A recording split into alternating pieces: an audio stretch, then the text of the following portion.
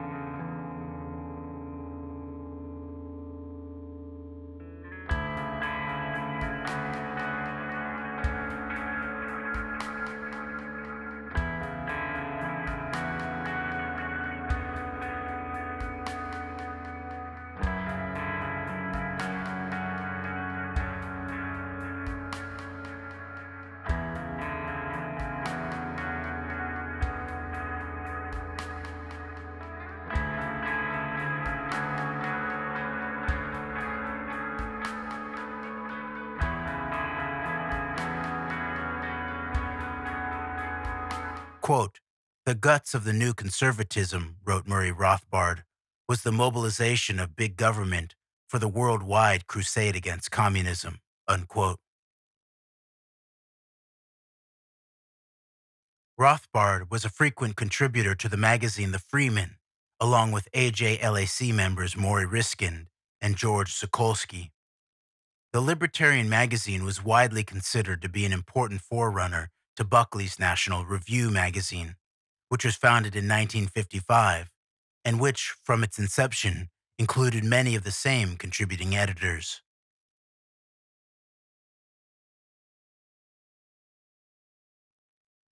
McCarthy's chief support was Alfred Kohlberg, an international merchant trader with business interests in China and Hong Kong, who became a founding member of the China Lobby and the head of the board of directors of the American China Policy Association, Incorporated. McCarthy's connections to the China Lobby came through his close associate, Kohlberg. Kohlberg was a founding director of the original National Council of the John Birch Society in 1958, as well as a member of the American Jewish League Against Communism, and was the chairman at the Joint Committee Against Communism. Kohlberg embraced almost any ally, so long as it opposed communism in ways supportive of U.S. business interests. The politicians and leaders he admired most and befriended, as well as McCarthy, include Chiang Kai-shek, South Korean leader Syngman Rhee, Senators McCarran and Jenner, Richard Nixon, and at the end of his life, Barry M. Goldwater.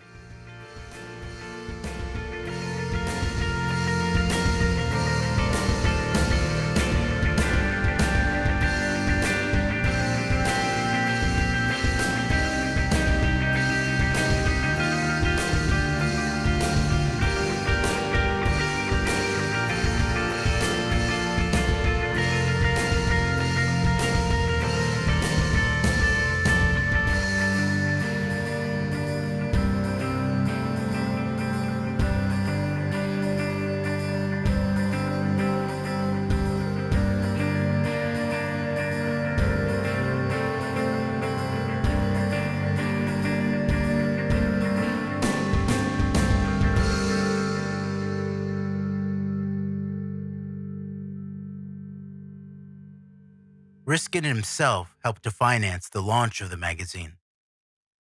Other links of Buckley's to this network go back to years prior to a dinner event honoring Buckley on the publication of the book God and Man at Yale that was held at the University Club on October 22, 1951. Those in attendance included Merwin K. Hart, Alfred Kohlberg, Joseph P. Camp, and J.B. Matthews. Roy Cohn himself was linked to the National Review via his law partner, Thomas Bolin. Bolin was a Republican powerhouse who did legal work for the Trump family.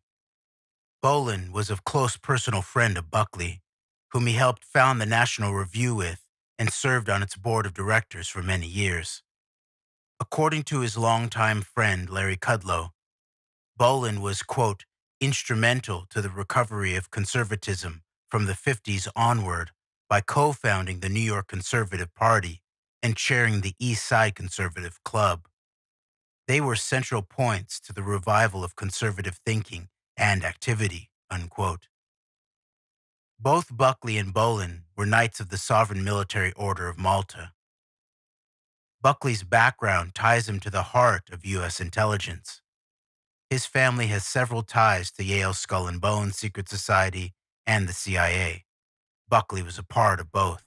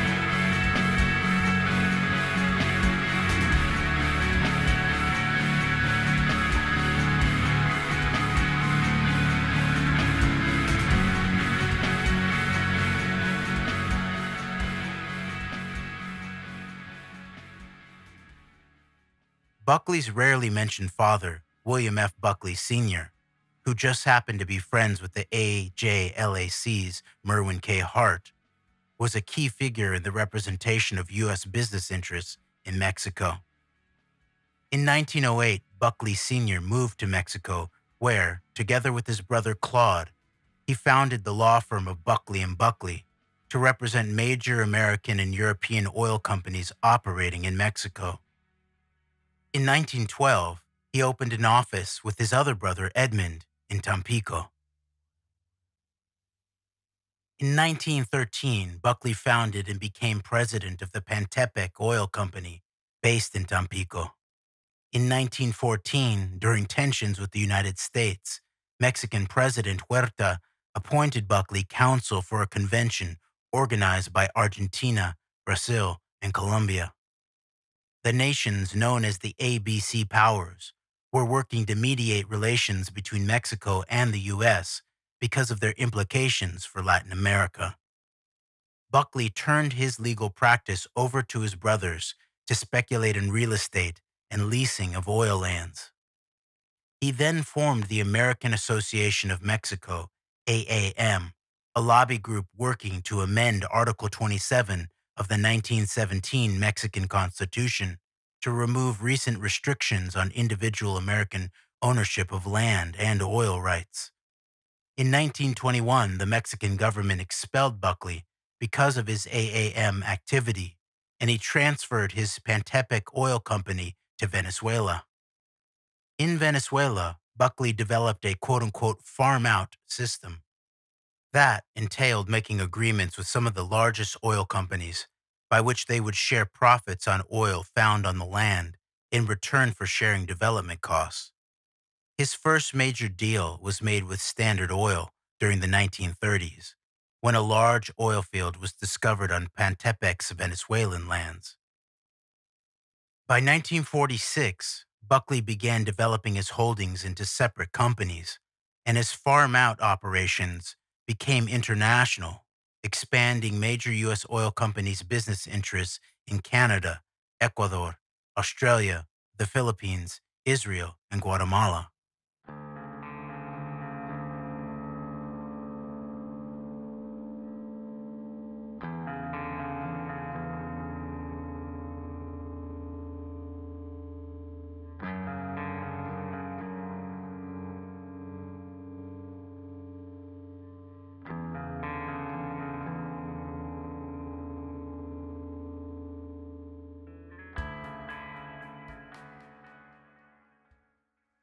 At Yale, Buckley Jr. was an active member of the Conservative Party of the Yale Political Union and served as chairman of the Yale Daily News and as an informer for the FBI.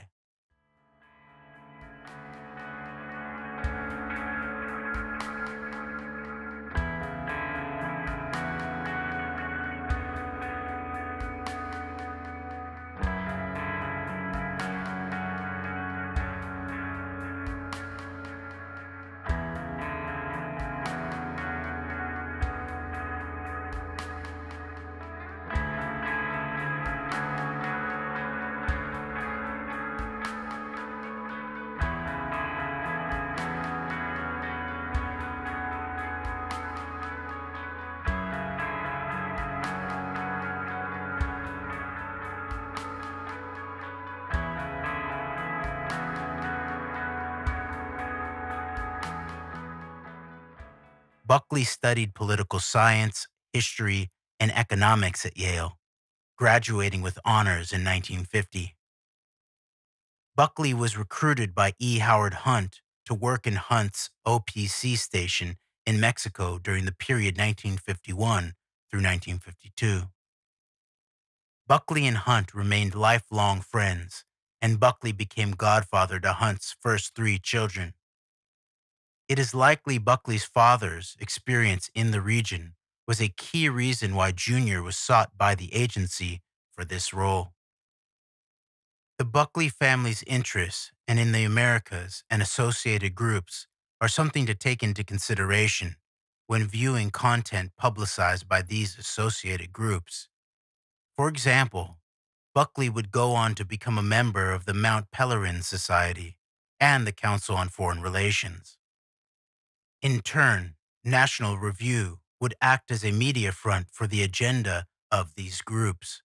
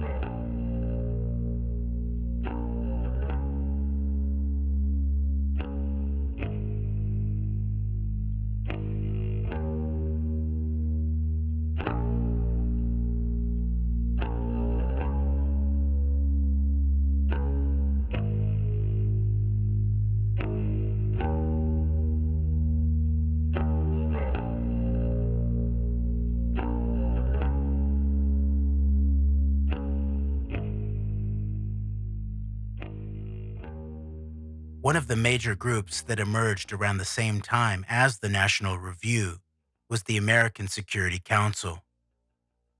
The year prior to the founding of the ASC, the democratically elected Guatemalan government of Colonel Jacobo Arbenz Guzman was toppled by U.S.-backed forces led by Colonel Carlos Castillo Armas. This military operation was armed, trained, and organized by the U.S. Central Intelligence Agency.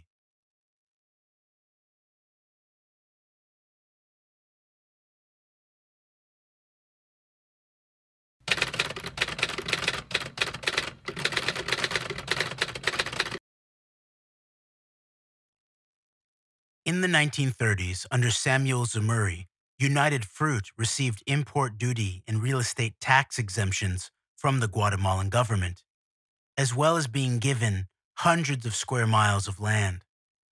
United Fruit controlled more land than any other individual or group. It also owned the railway, the electric utilities, telegraph, and the country's only port. United Fruit Company, which held a monopoly on the fruit industry within Guatemala, owning 42% of Guatemala's land. Due to holding the monopoly, they were able to pay extremely low wages, implementing effectively no workers' rights, and were then given tax breaks due to their influence, reaping all the rewards of Guatemala's fruit industry, with the Guatemalan people being exploited for their labour, effectively a neo-feudal system. This unsurprisingly created a huge demand for change and animosity towards the US influence in Guatemala.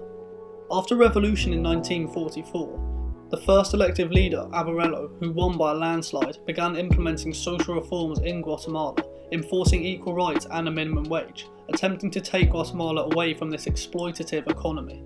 Later, in 1951, Jacobo Arbenz was elected and oversaw a shift further left for Guatemala.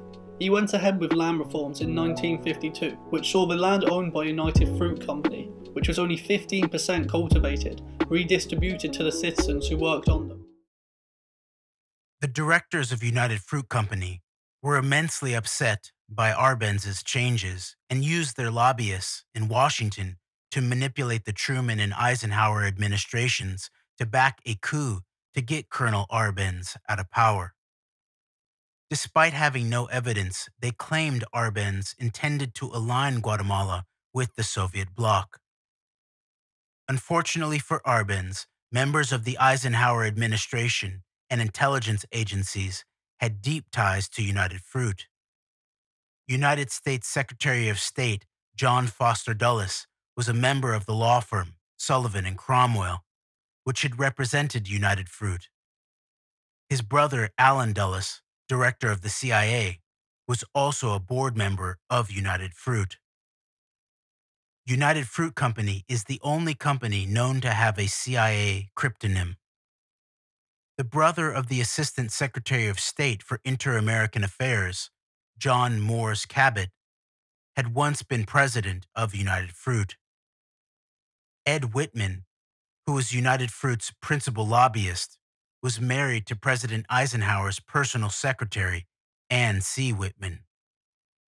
Many individuals who directly influenced U.S. policy towards Guatemala in the 1950s also had direct ties to United Fruit.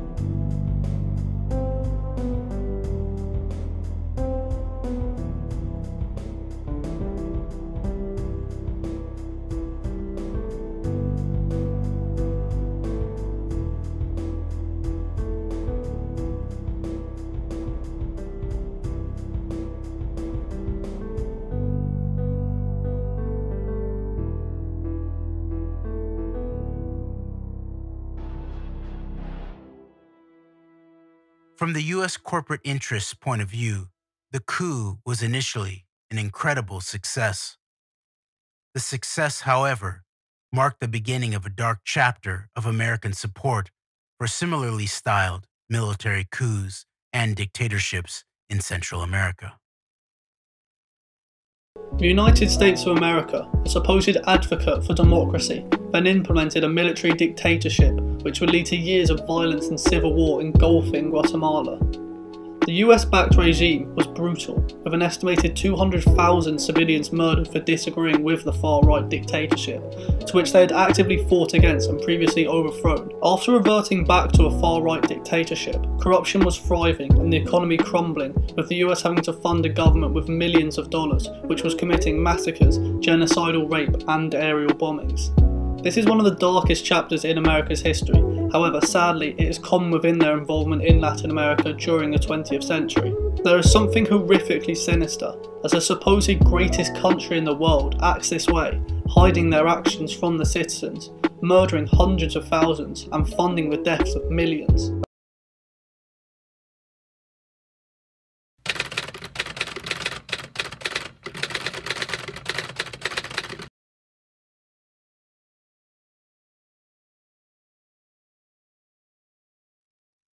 In the United States, the man who approved the propaganda campaign carried out against Arbenz by Edward Bernays was United Fruit President Samuel Zemurray. Shortly after this approval, Zemurray resigned as president. United Fruit Company and their intertwined network with the U.S. establishment, however, would continue their lobbying through another arm, the newly founded American Security Council. The ASC was founded by retired General Robert E. Wood. As a military general, Wood was the director of the Panama Railroad Company.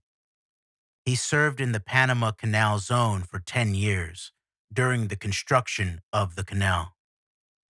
After Wood retired in July 1915 by special act of Congress as a major, he went on to be an asset of the private sector. He worked as assistant to the vice president of DuPont and headed operations in the United States, Venezuela, and Trinidad for the General Asphalt Company. After returning to the Army, serving in World War I, Wood went back to the private sector. In 1924, he became vice president of Sears Roebuck. At this point, Wood started to become a leader in the old right American conservatism movement and would be for the rest of his long career. Wood served as the America First Committee's first president on an interim basis. The America First Committee lobbied for the same strategy that the business interests benefited greatly from that was adopted by Woodrow Wilson, opposing U.S. direct involvement in the First World War while war orders from allies built up. America First Committee lobbied for a repeat of the same situation for the Second World War. Wood acted as a patriotic front for U.S. business interests. His employer, Sears Roebuck, became a financial donor to the ASC. The company was founded by Julius Rosenwald and presided over by the Rosenwald family.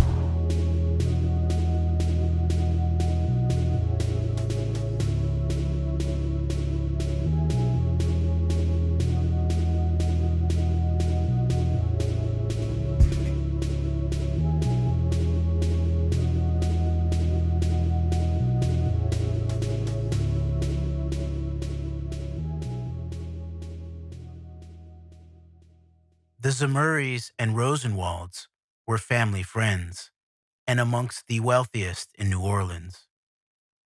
The two families were big financial donors to their local temple Temple Sinai, and Rabbi Julian B. Feibelman, who was a member of B'nai B'rith. Both families were supporters of the Zionist movement. The granddaughter of Julius, Nina Rosenwald, would go on to become one of the biggest American supporters of the Zionist and neoconservative movements, as well as the Team B network of fear-mongering national security hawks. Nina's first financial political support was for Democratic Senator Henry Scoop Jackson, a product of the Albert Wohlstetter Rand Corporation Chicago School nexus that would develop what we know of today as the neoconservatives. Jackson was a founding member of the ASC. Other members were Walt Disney, Nelson Rockefeller, W. Averill Harriman, Edward Teller, John Singlaub, Ray Klein, Eugene V. Rostow, Senator John G. Tower, Governor Leroy Collins, Senator Thomas J. Dodd, and Lyman Lemnitzer, Operation Northwood's author.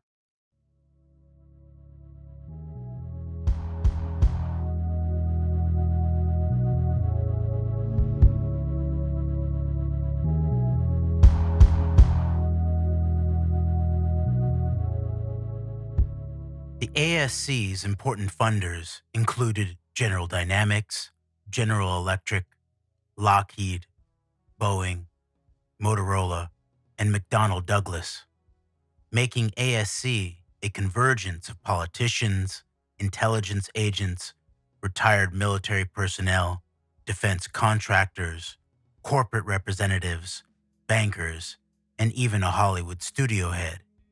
In essence, the military-industrial complex.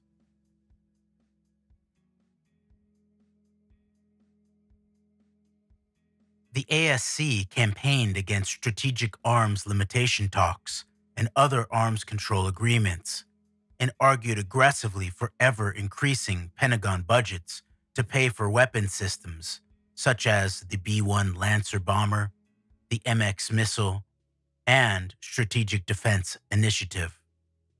Between 1983 and 1985, ASC ran 13 full-page ads in the New York Times and the Washington Post advocating the MX missile system.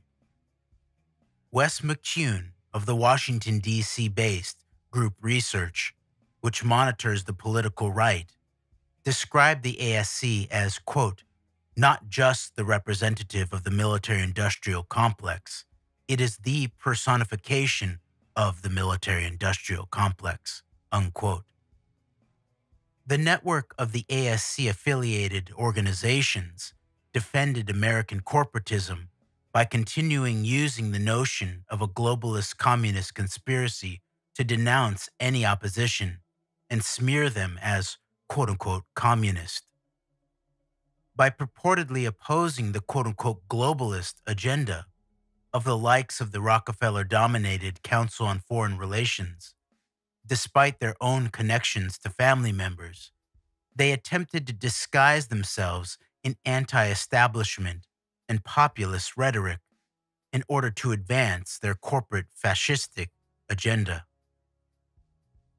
The ASC set out to continue the military-industrial complex's rhetoric that communism and the Soviet Union were the greatest evils in the world, and that the Soviets were determined to achieve military superiority and world domination. Those within the U.S. who advocated disarmament and lower defense spending are considered by the ASC to be victims of communist disinformation. According to the ASC, a counter-strategy was required that involved a huge military buildup, an internal strategic and civil defense network, an increase in security and intelligence capabilities, and strong opposition to all arms control agreements. Economically, the strategy would require a strong U.S. economy and policies that, quote, will protect our overseas sources of energy and other vital raw materials, unquote. Outside of the U.S., it called for use of non-military means to counter the influence of communism and support of American allies and other non-communist governments against communist aggression, a continuation and expansion of the Marshall Plan. The ASC co-sponsored a series of annual meetings from 1955 to 1961, which inspired President Eisenhower's famous exit speech. We can no longer risk emergency improvisation of national defense. We have been compelled to create a permanent armaments industry of vast proportions. Added to this, 3.5 million men and women are directly engaged in the defense establishment. We annually spend on military security alone more than the net income of all United States corporations. Now, this conjunction of an immense military establishment and a large arms industry is new in the American experience. The total influence, economic, political, even spiritual, is felt in every city, every state house, every office of the federal government. We recognize the imperative need for this development, yet we must not fail to comprehend its grave implications. Our toil, resources, and livelihood are all involved. So is the very structure of our society. In the councils of government, we must guard against the acquisition of unwarranted influence, whether sought or unsought, by the military-industrial complex. The potential for the disastrous rise of misplaced power exists and will persist. We must never let the weight of this combination endanger our liberties or democratic processes. We should take nothing for granted. Only an alert and knowledgeable citizenry can compel the proper meshing of the huge industrial and military machinery of defense with our peaceful methods and goals, so that security and liberty may prosper together. Akin to and largely responsible for the sweeping changes in our industrial military posture has been the technological revolution during recent decades. In this revolution, research has become central. It also becomes more formalized, complex, and costly. A steadily increasing share is conducted for, by, or at the direction of the federal government. Today, the solitary inventor, tinkering in his shop, has been overshadowed by task forces of scientists in laboratories and testing fields. In the same fashion, the free university, historically the fountainhead of free ideas and scientific discovery, has experienced a revolution in the conduct of research. Partly because of the huge costs involved, a government contract becomes virtually a substitute for intellectual curiosity. For every old blackboard, there are now hundreds of new electronic computers. The prospect of domination of the nation's scholars by federal employment, project allocations, and the power of money is ever present and is gravely to be regarded. Yet in holding scientific research and discovery in respect, as we should, we must also be alert to the equal and opposite danger that public policy could itself become the captive of a scientific, technological elite.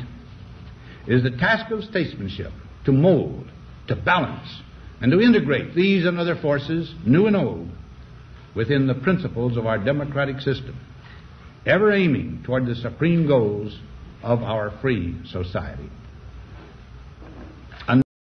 Called National Military Industrial Conferences, which included the National Association of Manufacturers, NAM, Chambers of Commerce, and several university institutes.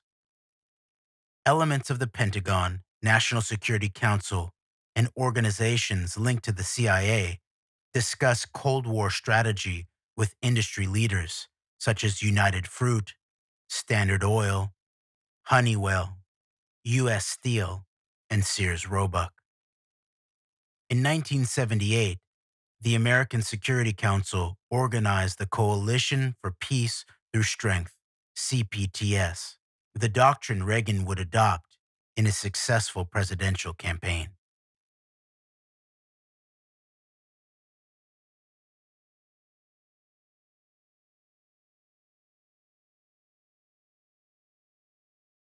Despite the official ring to its name, the American Security Council is not the other league to the National Security Council, nor does it have any formal government status.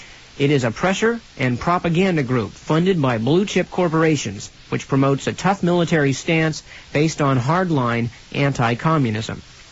In its field, the ASC may be just as influential in shaping U.S. policy as the National Security Council. After the seesaw legislative battle of 1969 over the safeguard ABM system, President Nixon acknowledged in writing that, quote, the American Security Council played a major role in achieving that victory, unquote. Since the margin of victory for the pro-ABM forces was 1 vote, it is conceivable that the ASC played a decisive role. In any event, the ASC is one of the most powerful mainsprings of the right. I first became aware of the ASC in 1962, Turner writes, when I noticed some of its literature on the desk of another former FBI agent who was a security officer at the University of California's Lawrence Radiation Laboratory. It turned out that the ASC is a kind of FBI offshoot. It was founded in 1955 by former G-men, and the initial service it offered member firms was a dossier system modeled after the FBI's, which was intended to weed out employees and prospective employees deemed disloyal to the free enterprise concept. The Joseph McCarthy virulence and the Cold War were both at their peak when the ASC began as the Mid-American Research Library. The impetus was provided by the late General Robert E. Wood, then board chairman of Sears Roebuck and Company. Along with the cantankerous Colonel Robert R. McCormick of the Chicago Tribune, the world's greatest newspaper, the Colonel used to trumpet, and its radio station call letters are still WGN, Wood, this is Robert E. Wood, chairman of Sears, Wood had been a prime mover in the isolationist America First Committee and a prime adversary of the trade union movement. With the growing preoccupation of industry with, quote, security, the establishment of a private body that would provide corporations with a blacklist service and loyalty review board was almost inevitable. Expanding rapidly, the Mid-American Research Library was renamed the American Security Council in 1956, when former FBI agent John M. Fisher, who had come to Sears as a, quote, personnel consultant with J. Edgar Hoover's blessing in 1953, was installed as president and executive director. Before long, Fisher had surrounded himself with bureau-trained men. Jack E. Eisen, ISON, was appointed operating director, and William K. Lambie, Jr., research director. Both had put in a few years with the FBI. Both are still in those positions. W. Cleon Skousen, S-K-O-U-S-E-N, who was named field director, had been an agent from 1940 to 1951, and is well known in right-wing circles as the author of The Naked Communist and The Communist Attack on U.S. Police. Skousen left the American Security Council in 1960 to become a John Birch functionary and is a perennial figure on the Society's lecture circuit. In time, retired FBI Assistant Director Stanley J. Tracy was brought in to sit on the strategy staff. Among the non-staff officers with a history under J. Edgar Hoover are Senior Vice President Kenneth M. Piper, quote, Director of Human Relations for Motorola, Vice President Stephen L. Donchis, a U.S. Steel executive, and Vice President Russell E. White, a General Electric security consultant. For the first few years, the ASC devoted itself to amassing the dossier system housed in the, quote, Research and Information Center in the executive offices at 123 North Wacker Drive in Chicago. In 1958, it purchased a collection of 1 million names from the estate of Harry Jung, spelled like the psychologist, J-U-N-G, publisher of American Vigilante, and described by the Chicago Sun-Times at the time as, quote, one of Chicago's most notorious purveyors of anti-Semitic propaganda during the late 1930s, and an old-time labor foe. The system is constantly being enlarged through contributions from the security departments of member firms, from the transcripts of hearings staged by state and federal, quote, anti-subversive committees, and from the cullings of a full-time staff reviewing thousands of publications for data on, quote, left-wingers.